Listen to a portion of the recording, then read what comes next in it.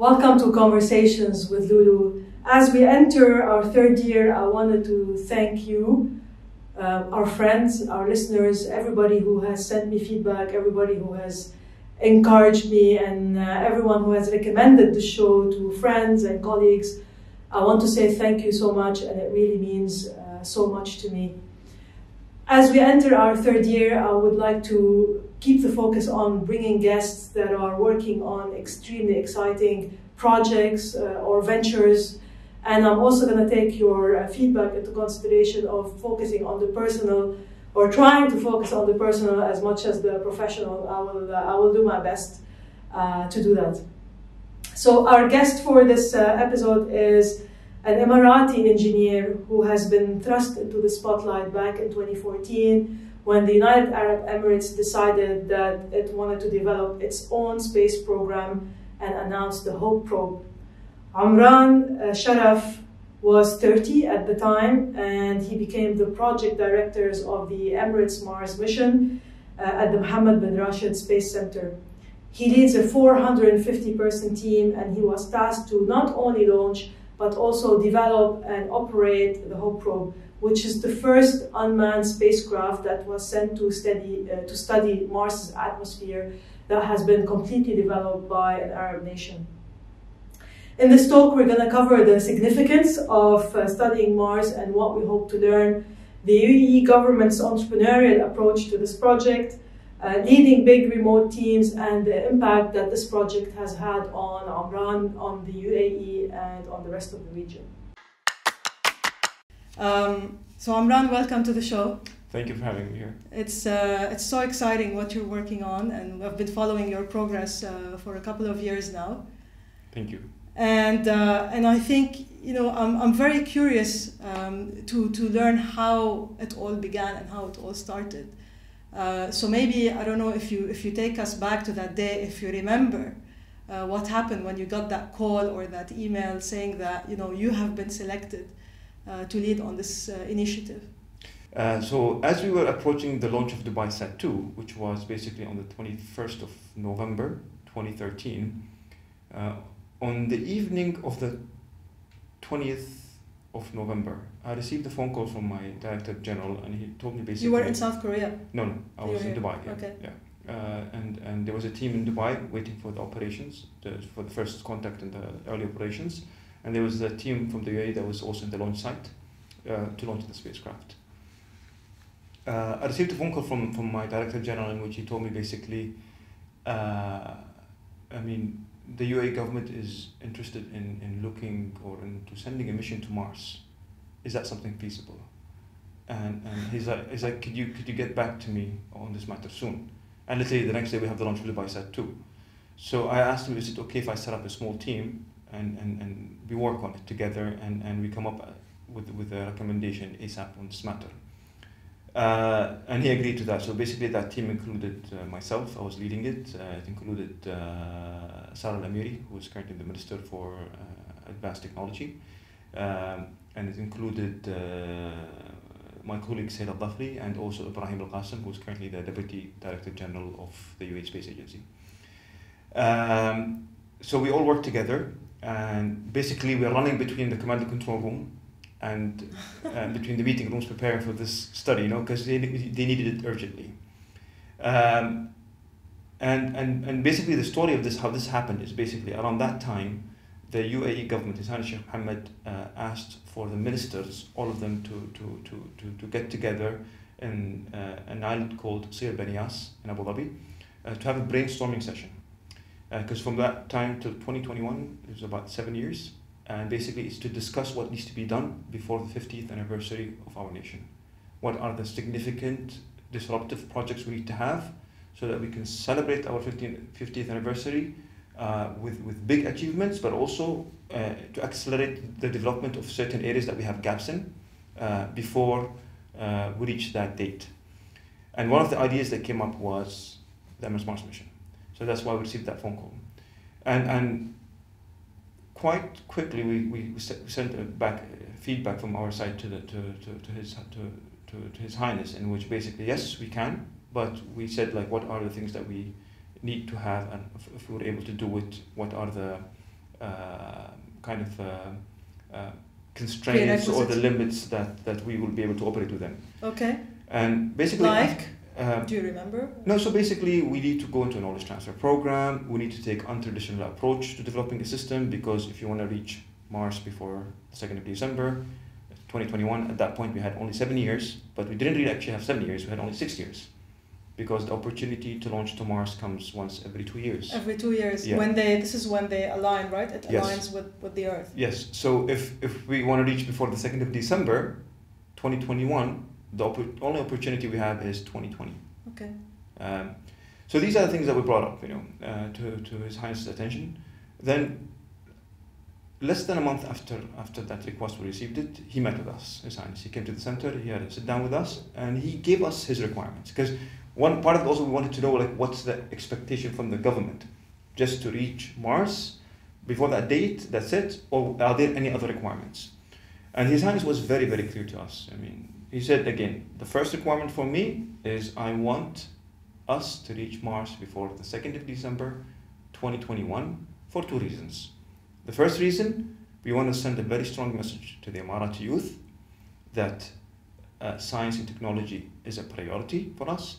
And at the same time, he wanted to inspire among the Emirati youth and among even the different sectors in the UAE, and plant the seeds to have like more of an R&D focused culture. As you know, we come from a region, especially if we talk about the UAE. R&D. No, we talk about we're merchants. We're traders. Mm-hmm. Historically, we're known to sell, buy things, and it's something that's part of our history. Yes. But again, if you want to compete and be competitive, you need to cope with what's happening around you in the world, and if you want to talk about a competitive, and that's what he said, if you want to have a competitive and a creative knowledge-based economy, then we need to have a quite advanced science technology sector in the UAE that is embedded in all critical sectors that we have and to drive our economy. And basically that's the message he wanted to send to the Emirati youth and to even, as I said, like certain stakeholders in different sectors in the UAE. And the other message basically is to the Arab youth, is that, and at that time, if you remember, it was kind of the peak of the Arab Spring. So if a country like the UAE is able to reach Mars in less than 50 years, then given the history of this region, given how much this region used to generate knowledge, then you, Arab youth, can do much more in building the region and building your nations. The other thing His Highness told us, he said, build it, don't buy it. Mm-hmm. You can work with others. You can go through a knowledge transfer program the same way you did in the past. But build it, don't buy it. Do not start from scratch. Okay? Which for us was extremely important because that saved us a lot of time. Nations usually deliver missions like this in 10 to 12 years. We had only 6 years to deliver it. The third requirement he gave us was the science has to be novel. Don't do something that others have done before. It needs to be something new. It's our contribution, the UAE's contribution to humanity. So basically this was UAE's first science diplomacy effort. The other requirement he gave us, he said, you don't have an open budget. You have a very limited budget and you need to stick with that budget. You need to come up with a new model, a new approach of doing things that other nations can learn from us. I don't want us to just go and follow other nations in the way they do things. Let's come up with a new, more cost-effective, efficient way of doing things. And that model we would like to share with the rest of the world.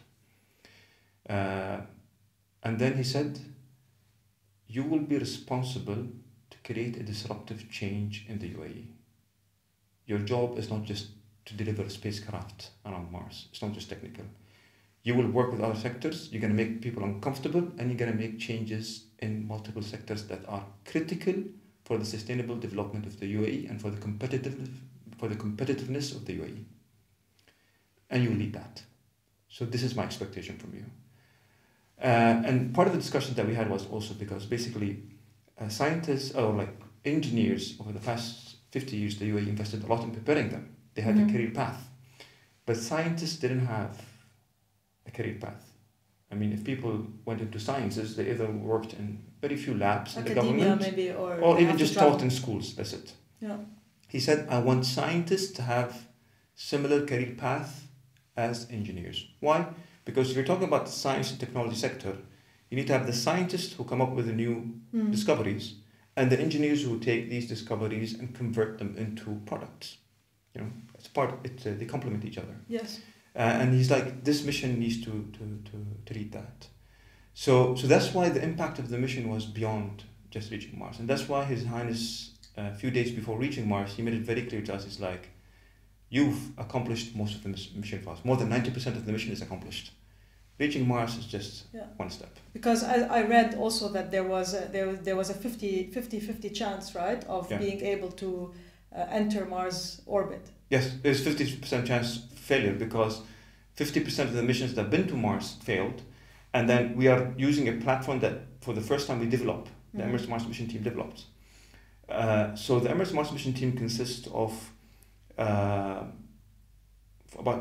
people who worked on the Emirates Mars Mission was about 450 people, 200 Emiratis, 150 from our knowledge transfer partners. Basically, our knowledge transfer partners were University of Colorado at Boulder, Arizona State University, and University of California, Berkeley, and about 100 subcontractors from around the world, different parts of the world. All worked under the Emirates Mars Mission team as one identity. We had one identity. We didn't work as separate entities. Everyone worked as the Emirates Mars Mission team. We had an Emirati reporting to someone from the US, someone from the US reporting to someone from the UAE. So that was for us very important to have that knowledge transfer. Okay.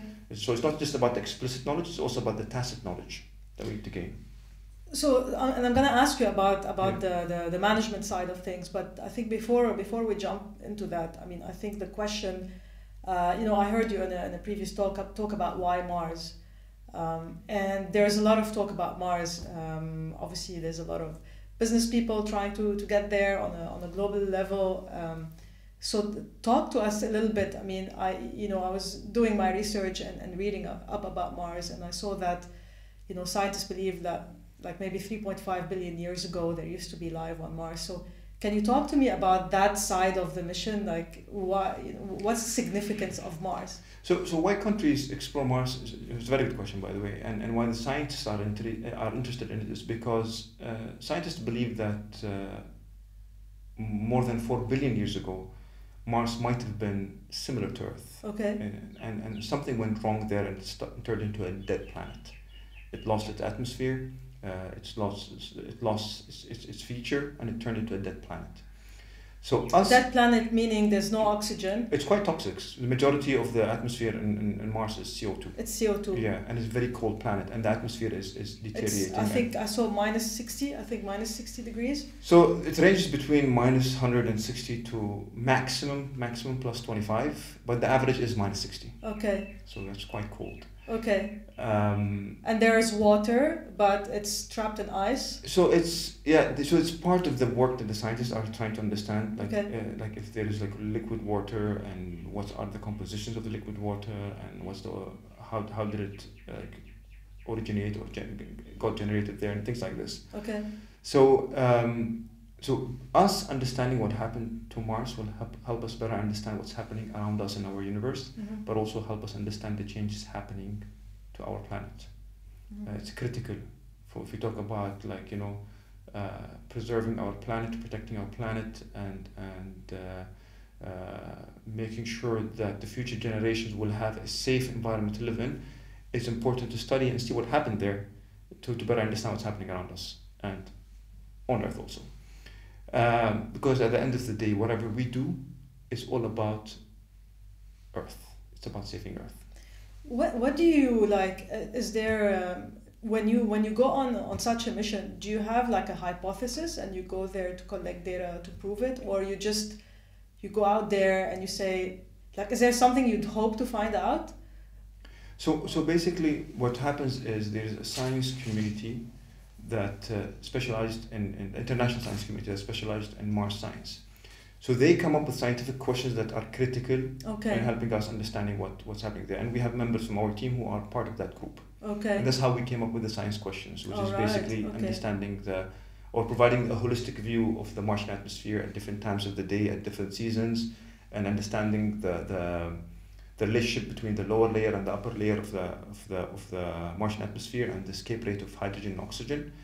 These questions were generated by our science team based on the what's called the MEPAC group. And this MEPAC group, basically, they meet at least once a year. They look at the results of all Mars missions and what questions they've answered, and based on these questions, they generate new questions. So the questions that we are answering are based on previous missions. And all future missions that are going to be studying Martian atmosphere, and even maybe beyond Martian atmosphere, will base their questions on the results also of the Emirates Mars mission. Okay. So that's how it works. Because no other nation wants to go to a different planet that far away and repeat what other nation did. Yeah.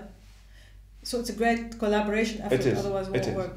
And let's be honest, for us also collaboration was critical in achieving the deadline and also the budget. We had to deliver the spacecraft for $200 million, which is quite cheap compared to other nations. Okay. So the reason why we did that... Do you have a comparison? Like, is there usually a budget? If you look at other countries, some spend billions of dollars, or almost billions of dollars to put something around Mars or on Mars. We achieved it for 200 million, and it's a number that we can defend. It's a number that we have, data to support also. So you were very entrepreneurial in your approach in a way, because we had to be creative and innovative. Yeah. So for us. So you were very lean, basically. You had to collaborate with Yes. others. You had a specific budget. You had a very strict deadline that you had to reach. And you had to operate within certain constraints. And we had to lead the disruptive change that His Highness wanted to see in multiple sectors, in the academic sector, in the industrial sector. And because of the Emirates Mars Mission, a federal entity was established that's focused on space, which is the UAE Space Agency. Because of the Emirates Mars Mission, a council for scientists in the UAE for the first time was established. A council that feeds back to the government and gives recommendations and policies on different matters. We didn't have a science council before, but because of the Emirates Mars Mission, that was established. Because of the Emirates Mars Mission, curriculums in universities changed. Universities that didn't have science programs started science programs because of the Emirates Mars Mission. Students who were studying international relations, finance, switched majors into sciences because of the Emirates Mars Mission. The space sector in the UAE totally shifted from being just application focused, which used to be just telecommunication satellites or Earth observation satellites, to more of a catalyst and a driver to build capacity for science, technology, and to serve our economy. The Emirates Mars mission was 5 times more difficult than any other mission we worked on before. And because of the Emirates Mars mission, new ambitious programs in the UAE space program came up. Okay. And it set up the capability for that. Ministry for Advanced Science was set up as a byproduct. So the ripple effect was exactly, huge. And this is what His Highness wanted to see. And maybe 10 years down the line, you would look back at these days and you will see what was the nucleus, basically, of an industry that has flourished. And this is why, going back to the point that His Highness mentioned, that you guys have accomplished the majority of the mission before even reaching there. Yeah. And then His Highness Sheikh Hamad bin Rashid and Sheikh Hamad bin Zayed, and also the Deputy Prime Ministers in the Crown Prince of Dubai, them being at the center before us arriving around Mars was a very strong message to us as a team. It boosted the spirit of the team. So they were with you before you entered orbit? Yes. Okay. So they were there. Okay. So basically the message was, regardless what the results are, we are here. We're here to support but you. What did you think? At the end of the day, a mission that's announced something by... you worked on for 6 years, going up in flames. Or... No, not just this. It's something that was announced by the President of the UAE and by the Vice President of the UAE. Yes. And told the Arab world and the Arab youth that we will reach Mars before the 2nd of December 2021. Told the whole world. Well, exactly. Yes. And it's the first time that we actually sent something into deep space, and it's the first time that the UAE and the Arab world explores another planet. Yeah. So for me, that was the kind of the weight, the thing that is like, you don't want to put down, or disappoint the team, and also or a promise or an announcement by His Highness the President is something that you'd like to make sure that it gets achieved. You know, but we talk about like trial and error, but like with things on that scale, you know, it's very difficult to fail at that level, basically. No, the thing is like failure was an option for us, and this is what His Highness was trying to say. And that's when they came before us arriving. That was the message: failure is an option. It's okay, technical failure, but we as a nation we progressed. So failure to progress as a nation is not an option. And what the government wanted to see from this mission is that there is progress happening, that we are developing, and this mission is a catalyst for that change, and it was a catalyst for that change and the shift that a lot of people saw before us reaching orbit around Mars. So it's a very unique project, I think a once in a lifetime experience. Of course. That I feel very honored and thankful to be part of. So let's maybe try to imagine a little bit. How feasible is it that we become a multi-planetary species? Is that even like conceivable in our lifetimes? It's an interesting question that I receive every now and then. Of course you receive it. See, I mean, if you think about it, I mean, at the end you of the work in the Space Center. This universe is huge. And if you look at Earth from Mars, which we did look at Earth from Mars, it's a dot. It's a white dot. Oh, you were able to take a... So yeah, we took a picture, and His Highness even like he posted a few pictures that were taken by Hope probe of Earth, you know, as we are approaching Mars and as we're getting further away from Earth. And it's a small dot. And it's a huge universe. And Mars is the closest planet to Earth, correct? One of the closest planets to Earth, yeah. So there's ones that are closer to the Sun, and there's one further away. So Earth is in between. So So it's as I said, it's quite humbling experience to see such thing, and that emphasizes the fact that this universe is huge. It has multiple galaxies. So is there a chance of life other than humans in this universe? I don't know the answer to that. There's always, from a scientific point of view, there's always a 50% chance. Yeah. You know, there's nothing that says or proves that there's no other life other than what we have on planet Earth, and there's nothing that says that we do have it. So especially if you approach it from a scientific point of view, you have to be open-minded for both hypotheses. I was watching the launch of Starlink, actually the presentation by Elon Musk before the launch of Starlink, and he showed the picture of that Tesla that they launched in space, and it says made by humans, which I thought was pretty cool. You know, if maybe one day we end up going in space and we'll come across this car somewhere floating around. But I think what I like about what he's done particularly is that he made the subject of space very, let's say, more commercial and more appealing and interesting. So I think it went from a science project to more of a something that's like aspirational. I mean, when he said things like NASA, I think I read also NASA plans to put people on Mars by 2030, if I'm not mistaken. So there are efforts to put the first human on Mars, and the reason why we're trying to do that is because, again, it helps us understand what happened to that planet.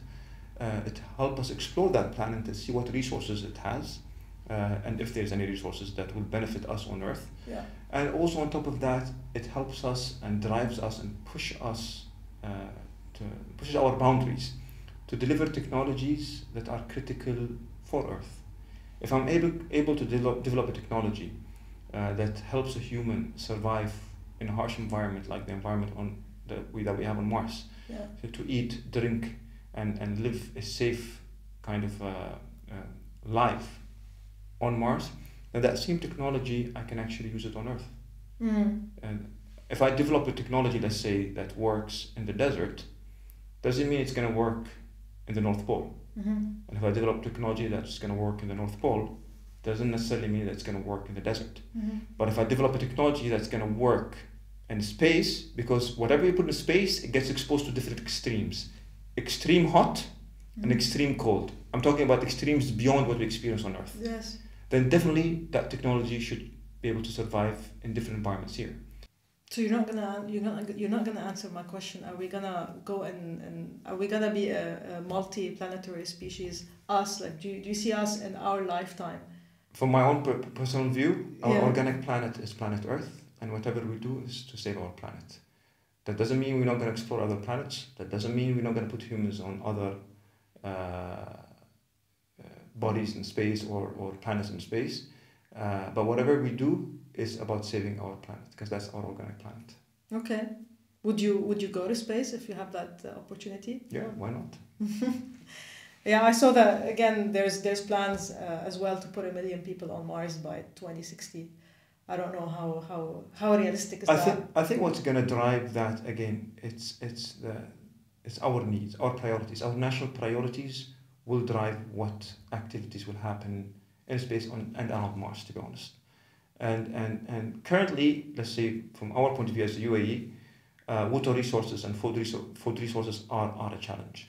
And that's why the UAE announced, which is a separate project than the Emirates Mars Mission, the Mars 2117 project. It's a 100-year plan or strategy for the UAE to build capacity and capability to help in putting the first human one day on Mars. So it's not about us reaching Mars or about us building like something there or like a colony. It's more about having the capacity and capability to do that. Why? Because our national priorities are water resources, food resources, and we need to have homegrown technologies that serve these, you know.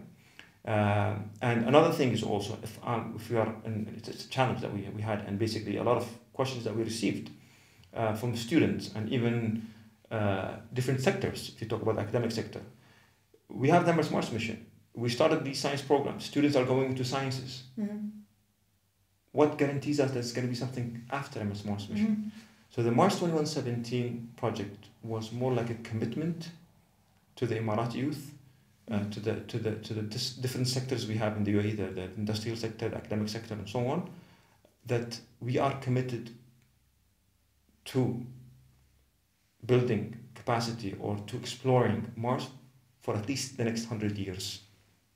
So it's more of a commitment from the government to the youth, to the youth and to the stakeholders in other sectors to invest and continue building capacity in this area. Mm-hmm. And so that was the mission. That's why it was announced before us even reaching or even launching our mission into space.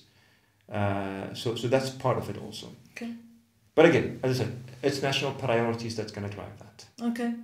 So going back to your experience, you've had now, it's been just under a year, right? Or since? No, it's been a year. In July? What? No, so we launched... Sorry, in February. You launched in July. Yeah, we launched in July 2021. 2020, yeah. We launched in July 2020. Yes. The journey took us 7 months, in which the spacecraft traveled for more than 490 million kilometers. And we reached Mars on the 9th of February 2021. And just one thing I'd like to highlight, actually, like, you know, this journey. A lot of people think, I mean, we used a Japanese rocket to launch the spacecraft. Mm-hmm. And it was launched from Japan. From Japan, yeah, Tanegashima, yeah. In the middle of the pandemic, when the whole world shut down, we had to work and find ways to make sure that we launch in July 2021, because that was the only opportunity we had. Or else we'll have to wait. 2020. 2020, yes. Sorry, yeah. Yes. Or else we'll have to wait till 2022, which means we will not achieve the first objective set for us.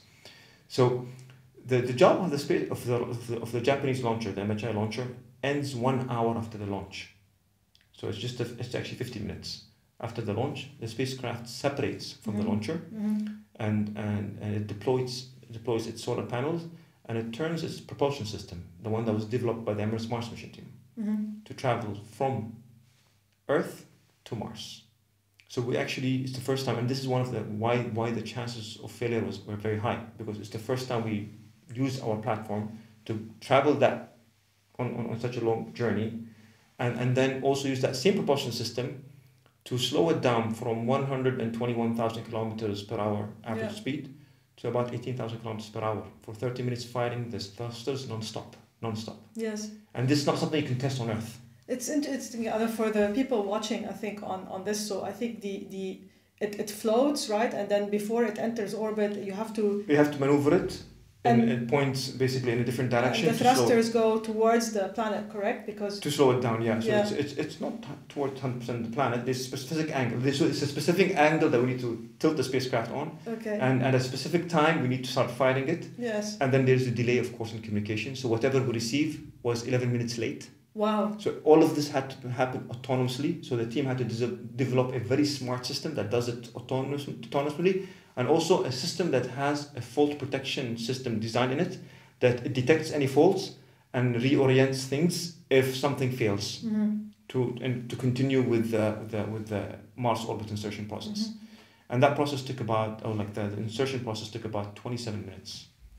And how did you know that you're in Mars's orbit and everything's fine? So basically, I had teams, each team, the image came out later, but you had each team focusing on different subsystems. So you had the team that's focused on the team that designed the propulsion subsystem. They're checking the subsystem and letting me know.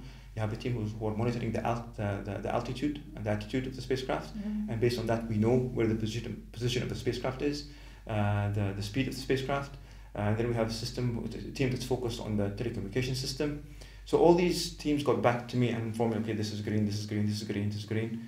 And based on the orientation of the spacecraft, the stability, the performance of the system, we knew that we are around Mars. And that's when I made the announcement of yes, I saw that video. UAE reaching Mars. That must have been an extremely proud moment for you. It was proud, it was a humbling experience, it was, I was in shock. It felt like a burden that was been put off. Yeah. A big burden. So felt now, relieved. when the mission's duration is 1 year. No, so it's the mission one duration. Martian year. 1 Martian year, Yeah. which is 2 years on 2 Earth. years. So we are halfway through the mission. Yeah, and then what? You just let go of the probe, or No. does it come back, or what happens? No, so the spacecraft, we've designed it to last at least 4 years. Okay. So after 2 years, Earth years, we hope to extend a mission, so we come up with new science questions based on our answers to the science questions that we have, the primary science questions. Okay. So based on that, we'll generate new questions, and then we extend the mission. Yeah. And we hope that it lasts longer. And it but lasts of course, because you have solar panels, right? So it uses battery. It uses solar panels, yes, for energy, and it charges the batteries using the solar panels. And basically, we will keep extending the mission until we reach the end of life of the spacecraft. But I mean, if you send something that's far away and something that you invested and you worked on a lot, you wouldn't want to just leave it there and do nothing with it, you know. And it's not something you can bring back. You can't. You cannot. It's it just doesn't too far have away. fuel to come back, right? Yeah, exactly. Yeah. And that's a technology by itself. That's $200 million worth of time, resources, equipment, etc. Yes, which we'd like to fully utilize. Yeah. And come up with the most out of it. So it's not just one science mission; it's hopefully multiple science missions. What are there any kind of learnings that you can share with our audience about managing, big projects like that? Yes, there's a lot. I mean, and these are certain things that I think if we didn't follow, and we didn't actually apply, I don't think we would have achieved. And the first thing is to be humble enough to learn, and to accept the fact that we don't know everything. Yeah. And we're talking about now you as the leader of this project. Yes. Yeah. So you need. I'm the leader, but it's the first time I managed that project. Yeah. So I had people reporting to me who were more experienced than me in our knowledge transfer partners entities. I learned from them. They were my mentors. I had to make decisions. This is one thing. The other thing, the involvement of the leadership. I mean, His Highness Sheikh Mohammed Barashid and His Highness Sheikh Hamdan bin Mohammed, who was the president of the Mohammed Barash Space Center, and he was also supervising the project. Their continuous follow-up with us and support for the team played a big role. We faced a lot of hurdles. I mean, if you want to create a disruptive change, it's not easy. You work with people in different sectors. You work with people from a different mentality. You work with people who are used to certain ways of doing things, which you need to disrupt. So them being with us, them supporting the team, them guiding us throughout the process, really helped in facilitating these things.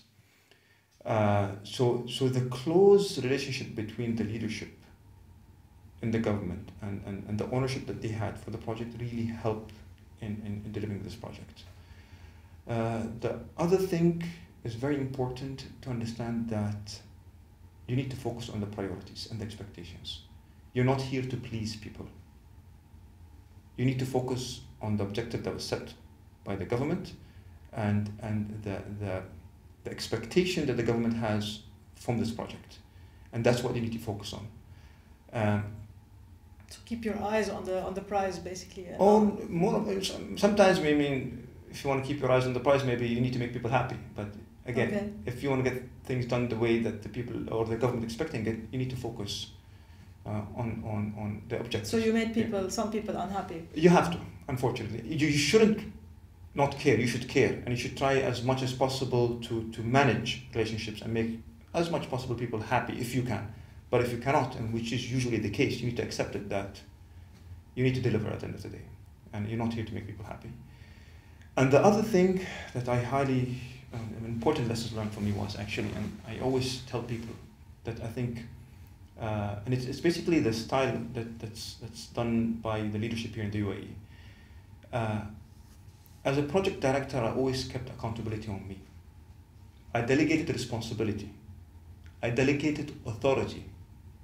But I made sure that my team understand the accountability stays with me. So, and this is something that I felt helped me in getting things done, helped the team in learning and also move forward. Is it risky? Yes.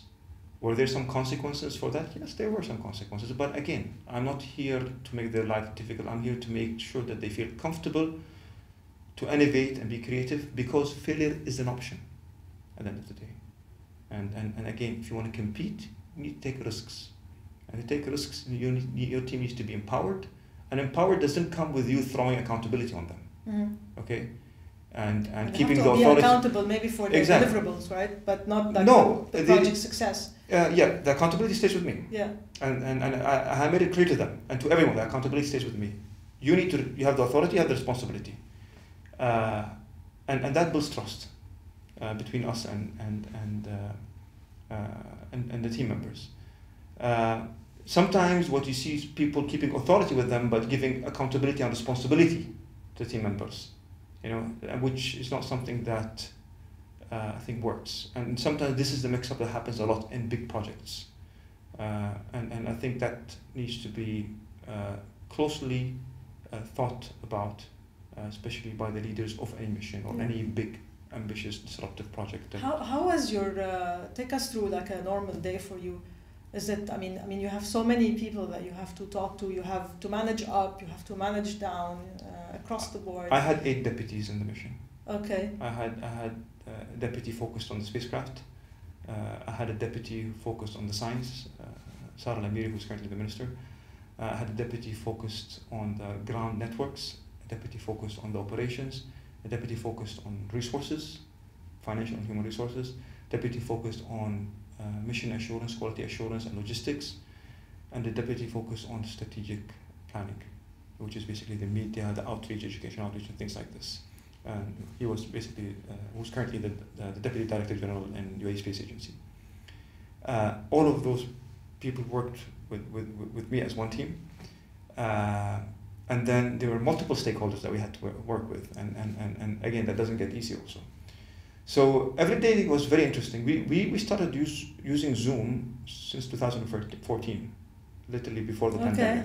So for us, when the pandemic happened, working from home was normal. People had the Zoom fatigue. No, because I had actually, a team of Emiratis had 3, I can categorize 3 teams of Emiratis that I had in the mission. A team that was based in the US, full time, for 5 years minimum. A team that was based in the UAE, that was working on the mission. And a team that was between the US and the UAE flying. So to manage these teams and work together, and we all had to work as one team, was quite interesting, and the time difference was a big challenge. So we had to adjust our working hours in the organization because of the Emirates Mars Mission team. So people started work at 6 a.m., were allowed to start work at 6 a.m. and finish early. And then people who had to work early in the morning and early in the evening, so they had to split their working hours. Also, we had to come up with a system that accommodates that. So one thing that I mean, I've learned from this was that you when they come and tell you need to separate private life from work, you cannot when it comes to missions like this. What helped me was I made my work my lifestyle, or part of my lifestyle. You know, and this what helped me sort of navigate. And people who couldn't do that struggled, and who were the ones who managed to do that actually were able to live around it and work with it. So for me, like, it was usual for me to have 6 a.m. meeting or sometimes 5 a.m. meetings, you know, and then go to work and then have to come back and then, you know, do my personal stuff and then have a meeting at 8 o'clock in the evening all the way till midnight or 11 o'clock, at least 2 or 3 times a week. At that time, the weekends were different. It was Friday, Saturday. Yes. So we had to work on Fridays if we had to. And as I said, we made it more like like part of our lifestyle work.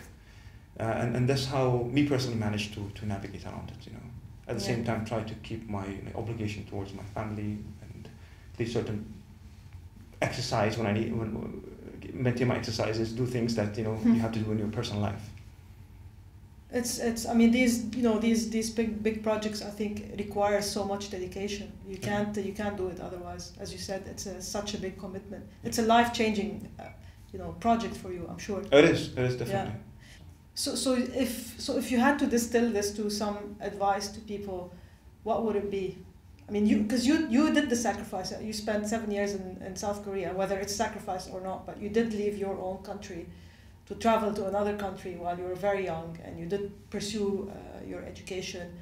I think maybe people these days feel very entitled and they want things to come very easily handed to them and so on. But so is there some advice, maybe looking back at it, that you think, it kind of put you in this situation? Yeah, my advice is work hard. Yeah. Work hard, and it will pay off. Work hard. Be humble to learn. Be flexible. You need to be very agile. And have goals in your life. I mean, even if you don't achieve the goals, it doesn't mean they have not achieved anything, because having a goal will make you move towards that goal. So it will help you move forward. And that path might not be straight. And most probably, 99.9% is not going to be straight. It's going to be like a zigzag. Okay?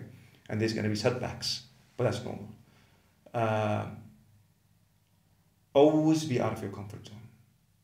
Always be out of your comfort zone. Meaning, like don't go with the easy way out with things.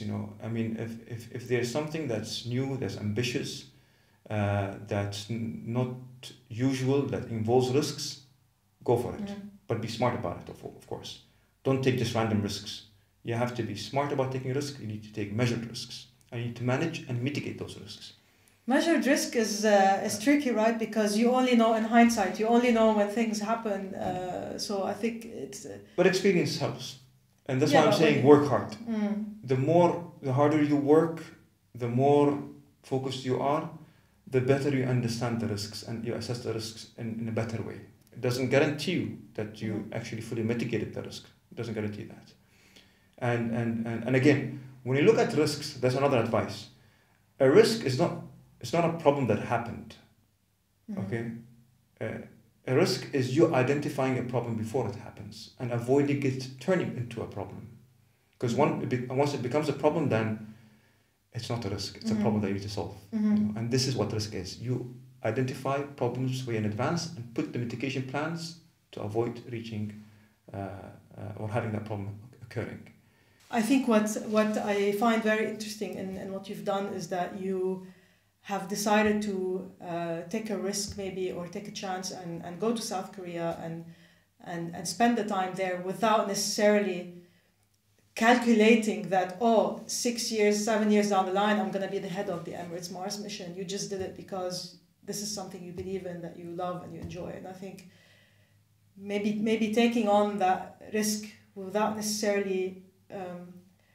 you don't do something because you're gonna get something, basically. No, it's a very good point and question, actually. And I mean, the way I said, actually, I never expected that one day I'll work on a Mars mission.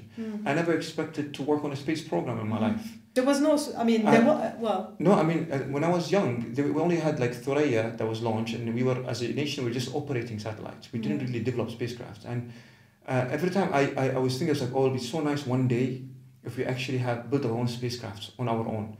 And I never thought it's going to happen in my lifetime. I thought maybe our children or grandchildren will do that. And even when I was in the university, I used to look at because I studied in the US and I spent 4 years there, and I saw a lot of my friends who used to internship in NASA and these places. I'm like, oh, so lucky, they're able to work on a space program. And I was like, it would be nice if one day that we have this in the UAE. And literally the day I graduated, I come back to the UAE, the first thing comes up to me, they're like, they came to me and they're like, we're trying to start a space program, would you like to be part of it? I'm like, wow.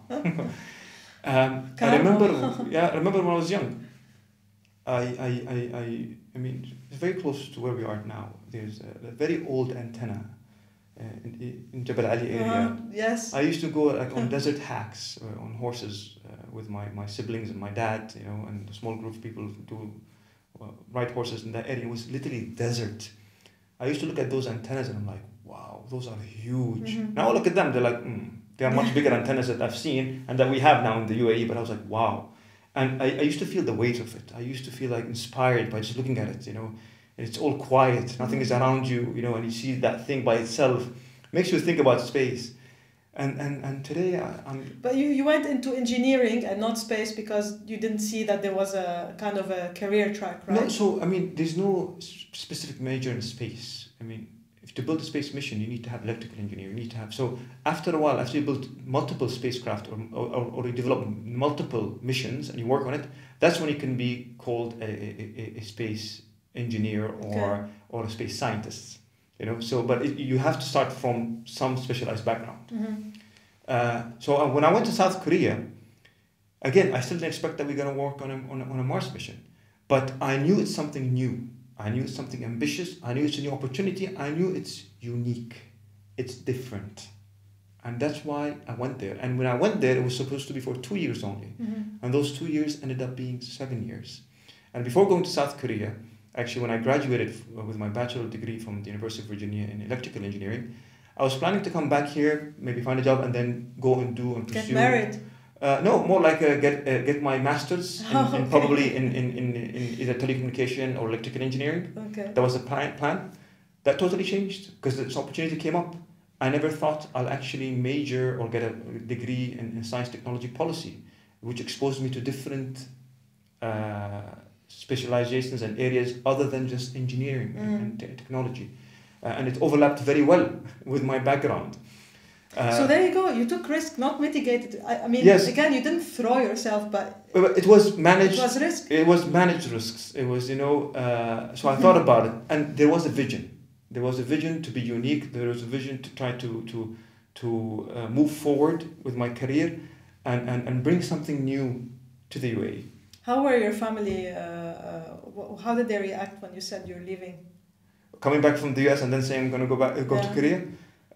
The first question, for how long? And I was like, 2 years. They were very supportive. Okay. I mean, you can see that at the end of the day, like parents, you know, they like to have their children around them, you know, and not having me around for 4 years and then going again.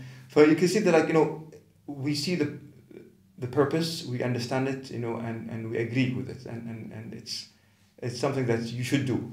So, but you can feel that, like, you know, that part of them that wants me to stay, but part of them that really want me to go because it's an excellent opportunity. So it was mixed feelings in that sense, but they were very supportive. I'm sure they're extremely proud of you right now. Well, I'm proud to have parents like them. That's great to hear. They're the reason why I am here today. The values, the things, the priorities in life that we learn, the way they invested in raising us, the time they spent with us is the reason why we are here today. Okay, you mentioned in a very important word, which is values. I'm curious, what kind of... I wanted to stop this interview, but you just said this word, so I'm going to do one last question. What kind of values did you grow up around?